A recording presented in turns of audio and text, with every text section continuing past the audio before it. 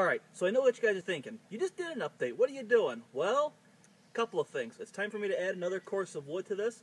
These potato plants are doing absolutely wonderful right now. So I got to add another course of wood so I can start adding some more compost and topsoil in here.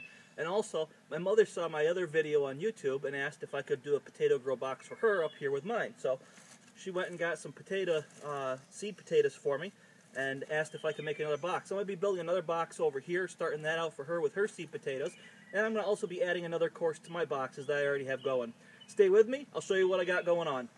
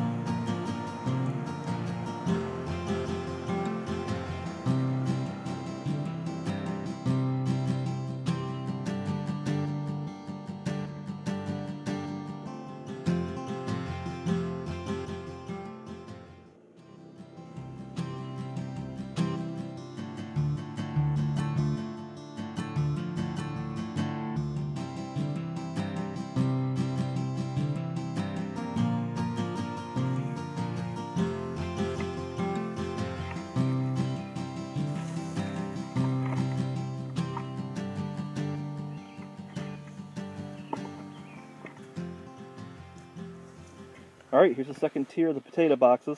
I put a piece of 2x8 on top of the pieces of 2x16 on the bottom, so I can't add too much soil all at one time.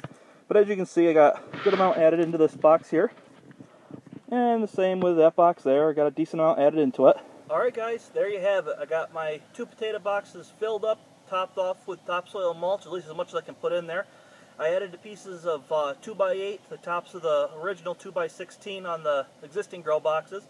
This potato box here, I used pieces of 2x8 and a couple of old balusters that I used to have from a deck that had been torn apart, and I saved some of the lumber from. So anyway, I got my mother's seed potatoes put in there, and I have mine topped off with more compost and topsoil, and got the next course built. There's still more room to add more soil, so I'm going to keep you guys updated as these potatoes keep on growing. I'll see you guys soon. Thanks for watching. Bye.